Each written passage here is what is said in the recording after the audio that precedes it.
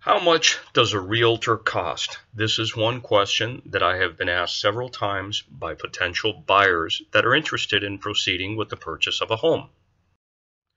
When it comes down to it, how much will a buyer need to pay for a realtor? Well, the answer is the fee by which a realtor gets paid is generally associated with the sale of the home and comes directly out of the proceeds of the sale.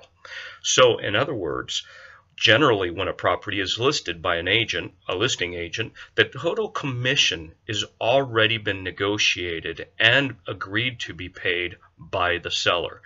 So, in short, the buyer should not have to pay any out-of-pocket expenses for the real estate agents. So the short answer is that it should not cost a buyer any money as far as paying their realtor.